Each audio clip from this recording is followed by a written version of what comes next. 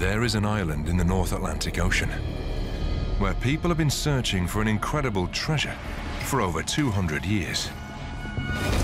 So far, they've found a stone slab with strange symbols carved into it.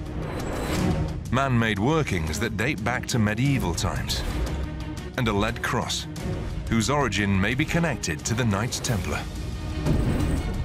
To date, 6 men have died trying to solve the mystery. And according to legend, 1 more will have to die before the treasure can be found.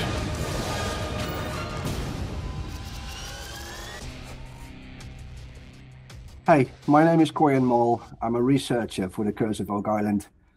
Thank you for submitting your questions online, and I'll do my best to answer them properly. So here we go. What are the Lagina brothers like in real life?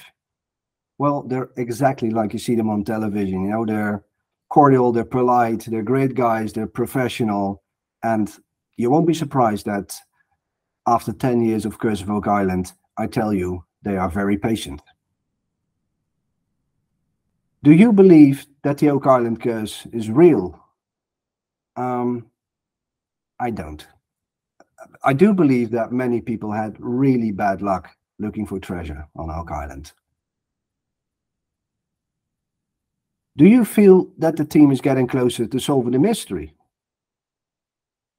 I think we are. I mean, you know, we know more about the history of the island than anyone ever before us. And we've dug up an enormous amount of puzzle pieces. So now it's all about assembling those and then seeing, you know, looking at the picture in front of us.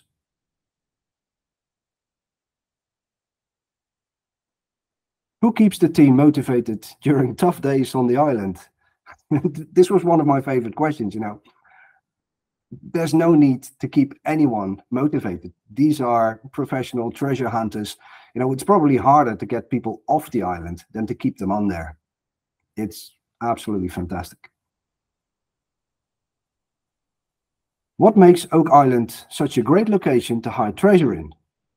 Well, contrary to popular belief, Oak Island was easy to find on a ship. You know, if you approach the coast of Nova Scotia, the first thing you'll see is what is called Aspertogan Hill, which is, you know, the highest point on the entire shoreline. And, you know, to stipulate this, in 1768, a captain named Montresor, what's in the name? You know, Montresor means my treasure in French. This captain made a map, and on the map, where it says Aspertogan Hill, he marked, "Remarkable, can be seen from a great distance."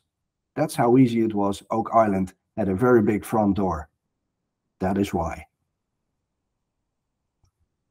Could there be a secret society out there that knows the exact location of the treasure?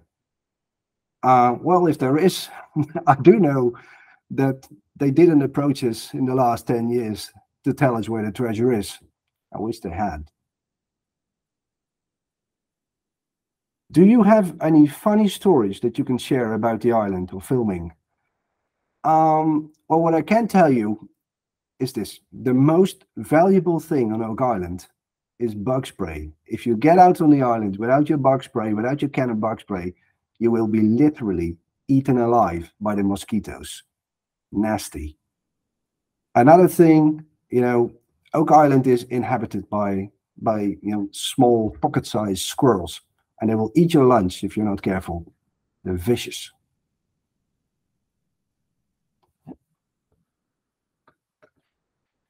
Do you believe that the Holy Grail could be on Oak Island? Now that would imply that I know what the Grail is, which I think I don't. What I do know, what I do think, what I do believe is that something of great value was taken from Europe to North America way before Columbus crossed the Atlantic. That thing, whatever it was, that something was worth risking your life over. Which is sort of holy. Over the past 3 years, okay, let's see what we can find. Corjan Mol has shared research and acted as a guide overseas for the team, revealing a number of possible connections between the Oak Island mystery and the Knights Templar, a Christian military order that some believe hid sacred religious treasures in the money pit sometime between the 11th and 16th centuries. Yeah, look at this. Right there. That's perfect. Yep. Some of Corjan's most compelling revelations were made 1 year ago in Portugal, when he showed the team numerous stone carvings at 12th century Templar strongholds, such as the Church of Fontarcada, that were exact matches to ones that have been found on Oak Island. The circle and the dot in the center of the cross, that's one of our symbols on the HO stone. This, to me, screams Knight Templar. What are we not getting to see? What you're not getting to see is the hours and hours and hours and more hours of filing, archiving, validating, discussing, examining, researching of all these items and all this stuff that we find on the island. It's really a very, very big operation. You get the picture. Does the team get excited when a discovery is made? Oh yes. You know, after all this time, every time something is found, there's a noticeable buzz on the island. You know, everything we find could be this one item, this one clue that blows the whole thing wide open. So we're always excited. The trip I took to England fits in with Corjan Mol's theory about the Duke d'Anville. And so is it possible that that explains the deposit of treasure on Oak Island? Yes, it's possible. I enjoyed the presentation a lot. Absolutely. There's a wonderful story here, and I urge you to continue the investigation. And to that end, thank you very much. It's been an incredible afternoon. Thank you. Take care.